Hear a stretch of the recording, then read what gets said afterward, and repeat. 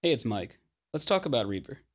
Today I'd like to discuss installing SWS Extensions. SWS Extensions is a collection of scripts that provides extra functionality to Reaper.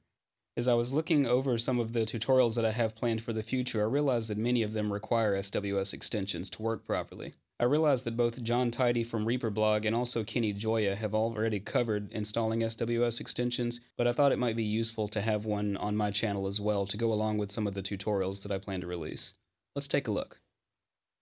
We'll start by visiting sws-extension.org. I'll leave a link down in the descriptions. Download the version for your architecture. In my case, I'm using Windows 64-bit, so I'll download this. Save to a location that you can easily find, and simply run the installer. Accept the license agreement. And the installer should automatically detect your Reaper installation directory unless you're running a portable installation. Click Next, then click Install. If Reaper is open during installation, you will need to restart it in order for the extensions to show up. Once you restart, you should see a new menu entry for extensions that gives you access to all the different tools and utilities that SWS Extensions provides. To give you a quick idea, I'll show you one of my favorites.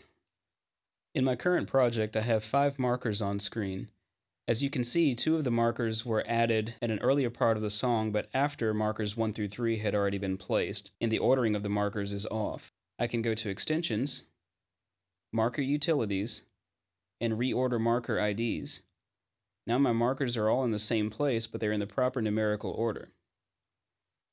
This is only one of the many things that SWS Extensions has to offer, and I most definitely plan to cover a lot more of these in the future.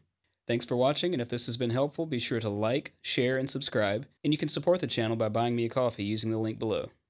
Until next time.